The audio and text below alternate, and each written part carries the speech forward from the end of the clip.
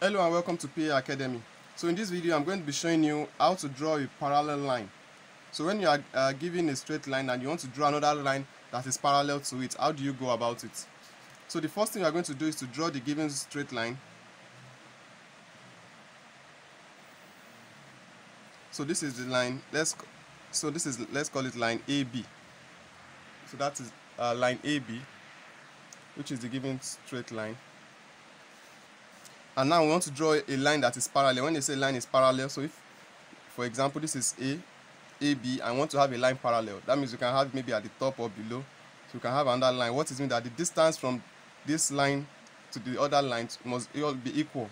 So if it is 2 centimeters apart, they must be 2 centimeters apart across the line.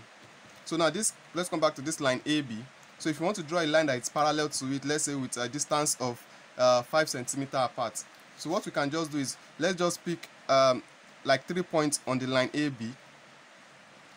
So let's pick this point that is somewhere at the middle, and then these 3 points. So now we pick our compass, and since we want to draw a line that is parallel to line AB, and there must be a distance of 5 centimeters apart, that is 50 millimeters. So you pick your compass and measure that distance that they will be apart, which is 5 centimeters.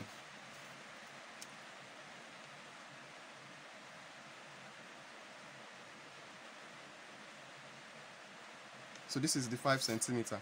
So from those 3 points that we pick on the line AB, you draw an arc. This is the first one, second, and the third. So from those 3 arcs, now you draw a straight line at the top of those arcs.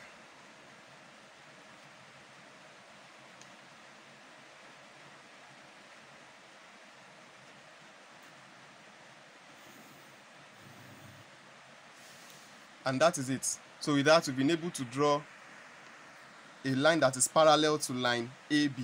Now the arc is faint. I made it faint so that, because that's not part of the construction, it's just a construction line, so it's meant to be faint. But this is how you go about it. The first thing, you draw your given line AB, you mark off 3 points. So let's call this point 1, point 2, and then point 3.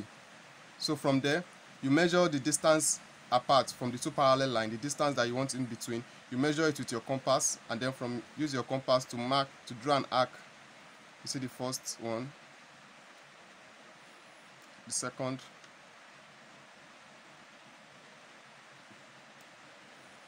and the third. So from the top of those arcs, you'll be able to draw the given straight line. The given parallel line. Alright, that is it for this video. If you find this video helpful, kindly click on the subscribe button and on the like button, and I'll see you all in another video. Thank you.